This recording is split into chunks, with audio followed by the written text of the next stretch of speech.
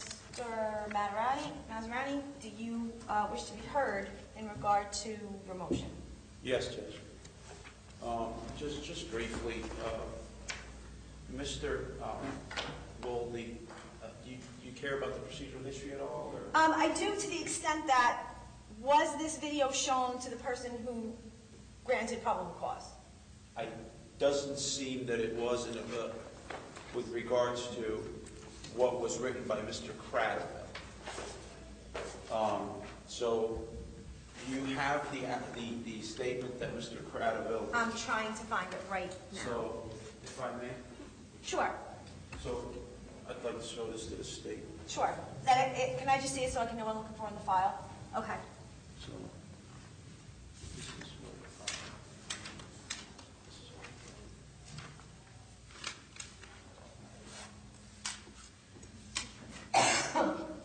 Yes, that's correct.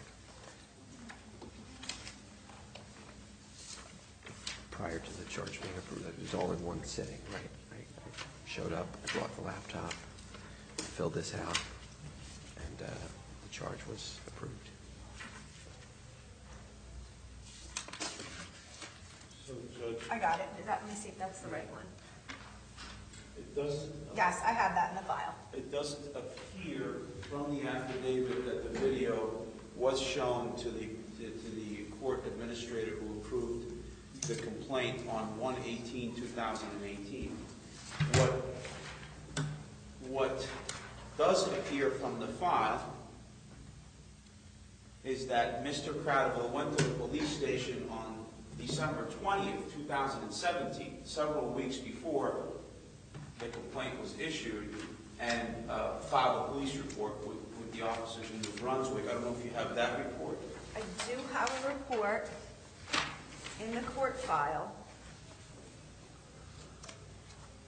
And on that date is when Dated December 20th, is that what Yes. you're talking And about? on that date is when Mr. Cradaville turned over a USB drive to the police officer, who advised him that he can sign his own complaint. Apparently the police presumably didn't believe there was enough to sign a complaint themselves. That's when he, in accordance with the records, it's when it appears that the thumb drive containing the video was turned over several weeks before the complaint was signed. I don't know from the records whether on the day that the complaint was signed, the video was shown to the court administrator. I don't know the answer to that. I'm looking at the complaint right now. It doesn't say. Okay. So I don't know. So from the records, it doesn't look like. So, Your Honor, two things. One, as far as the filing of the police report, and I assume Mr. Maserati is just doing his job, but I don't know that it's necessarily appropriate to just assume that the police didn't think there was enough to sign a complaint. We don't know what the reason was they didn't sign. I don't think it's appropriate to just assume that. Second, I've been speaking with Mr. Cradaville. He has indicated that he did in fact provide the video, and it sounds like they watched it together before with the court administrator before. Which court administrator? Her name is Marlena Pato. I believe she's the... Okay. Judge, I was only drawing an inference from the language of the police report. And also, unless Mr. Cradaville is going to be sworn in that he showed the video to the court administrator, I don't know if the court can accept his representation without him taking the oath. I'm just going by what the records show. Okay. I'll hear you, and if the prosecutor wishes to do so, she can do so. I understand that, and it doesn't look like Mr. Cradaville has any problem with being placed under oath, and indicating that. I thought we were just discussing the procedural history. Unfortunately, the only person in this room that knows whether the video was shown or not is Mr. Cradaville, because none of us were there. So he's the only one that would be able to answer that question. I thought we were just discussing the procedural history, but if Mr. Cradaville wants to tell the court in his own words and be placed under oath, I don't have any problem with that. Any other questions regarding the procedural history of the court? No. So, Judge, so basically what you saw is the sum and substance of what Mr. Cradaville is complaining about. with regards to the harassment statute, the biggest hurdle to I guess, alleged victims of harassment is, was there an intent or purpose to harass in the actions? And courts have regularly and consistently drawn a distinction between a purpose to harass and somebody just basically being annoyed and shooting their mouth off. The harassment statute, when we're talking about a purpose to harass and what's charged here, Judge, the courts are very careful to dichotomize criminal behavior from what is considered free speech. And that's been the struggle of the appellate, the trial courts and the appellate courts. So some cases that I'd like to bring to the court's attention, there are fact specific that the court found the appellate court reversed convictions on with regards to the language and the conduct are, first, in State v. Duncan, this is an appellate division case, 376 NJ Super 253. It's from 2005. The defendant in that case was on the way to the hospital, and he had an emergency. He was delayed by a police roadblock. He called 911, and he said, amongst other things, I gotta wait in fucking line because you have a fucking roadblock. You pricks don't have anything better to do. What is this, a fucking Nazi state? After that, the police traced the call and called the man, who then, first he denied being at the roadblock. He said he was at the mall. Then he called them fucking Nazis. So they knew it was him. So they charged him with misuse of the 911 emergency system, causing false public alarm. It was downgraded to harassment. He was tried in the law division on the harassment, and he was convicted by the trial court. But on appeal, the court held, they reversed the conviction, and they held that, it was clear that the defendant was angry. It was clear that, he shouldn't have used that type of language, but all he was angry, and his anger and the things that he said did not transgress into criminal behavior, which is what the harassment statute requires for, purpose to harass. In a family division case, which is domestic violence in this particular case, it's Peranio versus Peranio, 280 NJ Super 47. This is an appellate division case from 1995. In that case, the defendant was an estranged husband. He got into an argument with his wife because he believed that she was selling marital assets without, his permission, presumably. He said some things. Like one of the things he said to his wife was, "I'll bury you." And the appellate he was convicted in the Chancery Division, in the family part, and the appellate division reversed, finding that although his comments were objectively alarming, when you say to somebody, "I'll bury you," presumably you're threatening to kill them, the appellate court disagreed that he had the purpose to harass, and basically went back to, he's making these comments because he was angry and he was annoyed. It didn't rise to the level of harassment, criminal harassment. In JNS versus DBS, 302 NJ Super 525, this is an appellate division case from 1997. Also, a harassment prosecution. In that case, the defendant called his wife obscene names, saying offensive things that are ethnic and sexual in nature. During a phone conversation, he says to her, "You're going down, I'm going to destroy you." Again, the appellate division said that these were two people that were arguing, and there was mutual annoyance between them, but there was no purpose to harass. That's kind of the legal backdrop. Those are some examples, Judge. What happens in this video that you see, and I wanted you to see the whole video because what happens is we see Mr. Cradaville, I guess at a Board of Commissioners hearing, New Brunswick Housing Authority, and Mr. Cradaville is a regular at these meetings. He appears to be known by that's the chairperson, I believe, or somebody who's on the board. Who's the first person speaking, do you know? It's The chairperson, Dale Caldwell. Caldwell? Yes. I believe that's the chairperson of the Board of Commissioners, Judge. Mr. Wolde is on the board. It's a voluntary assignment, basically. He doesn't get paid for it. That's at least my understanding. I don't want to be misquoted, but that's my understanding.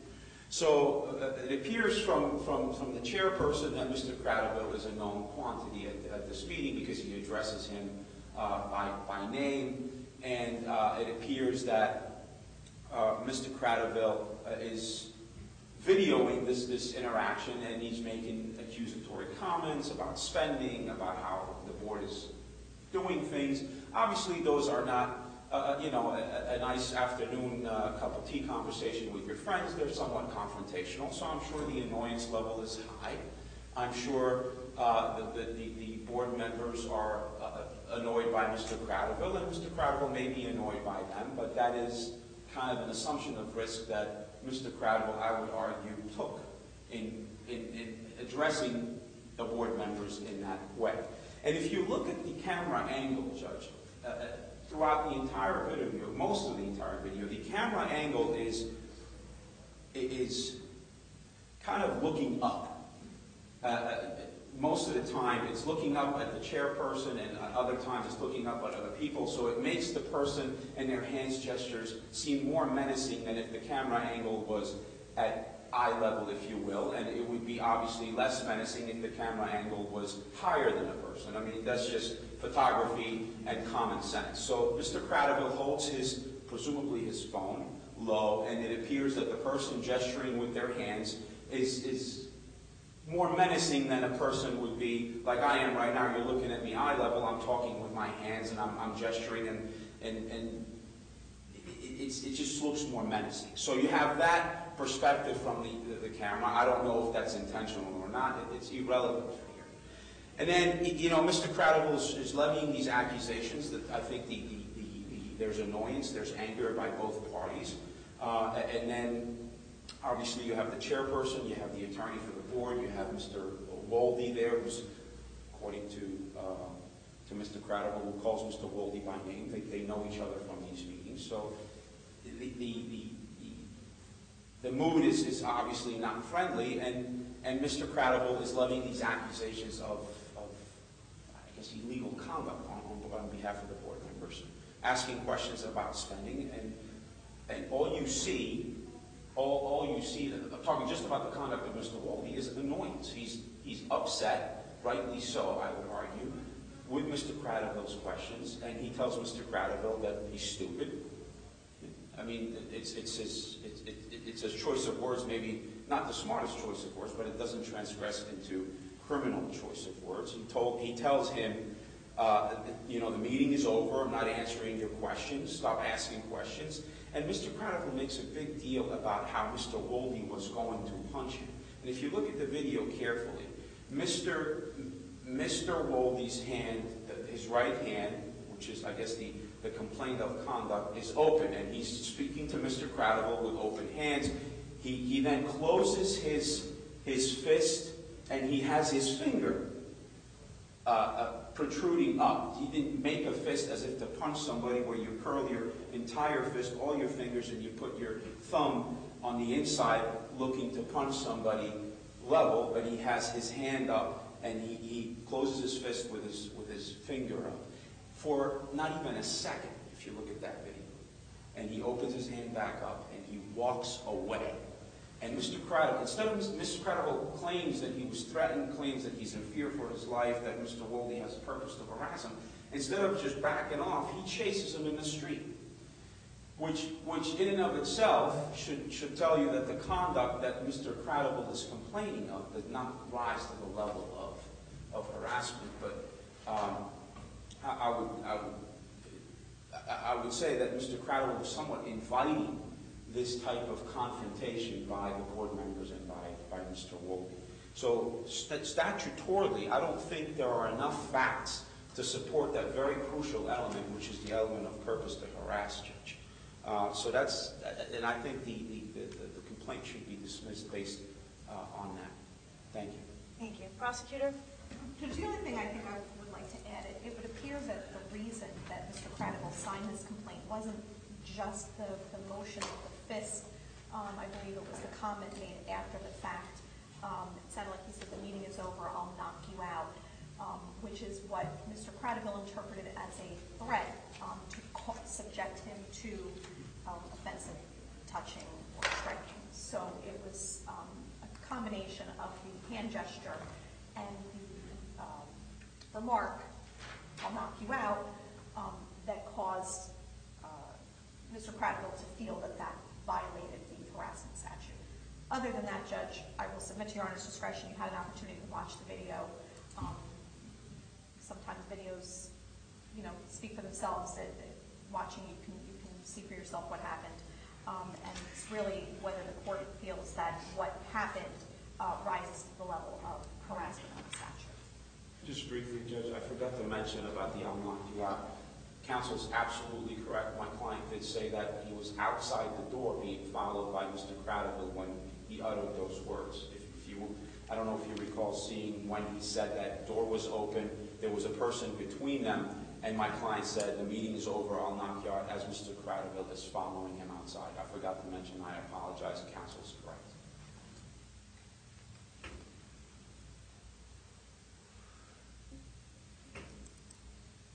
Thank you.